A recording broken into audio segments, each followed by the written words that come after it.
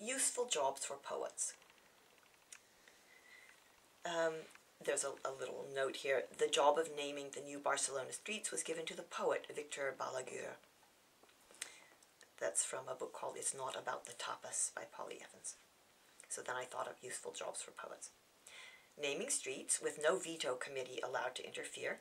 Describing wines and mushrooms and butter and olive oil. Naming paint colors and mountains. Naming cats, racehorses, babies, or anyone who wants a new name.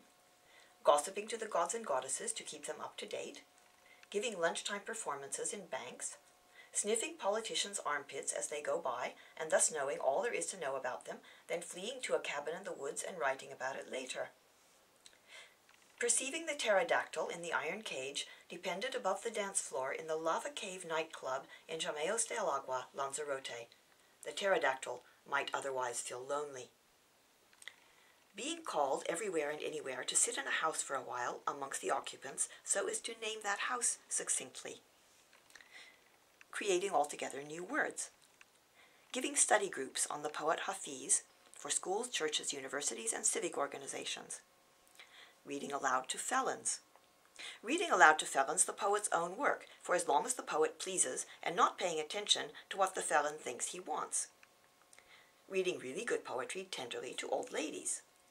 Reading the Russian novelists aloud to policemen. Reading poetry to plants. Befriending topless dancers and drawing the poetry out of them just as it comes. Listening to what little children say and writing it down. Giving any one cat 100 appellations. Chiding marauding dogs with illustrative curses of fabulous invention. Naming new dishes, bicycles, and so forth. Reading poems over new ships and then going on those ships to Svalbard or to Borneo. Writing letters from there, even though everyone else writes emails. Making people cry. Being available for hire for special occasions, of which there truly are many, if people would only notice. Decorating their own hair with trumpet vines, so that all the rest of us might try it too.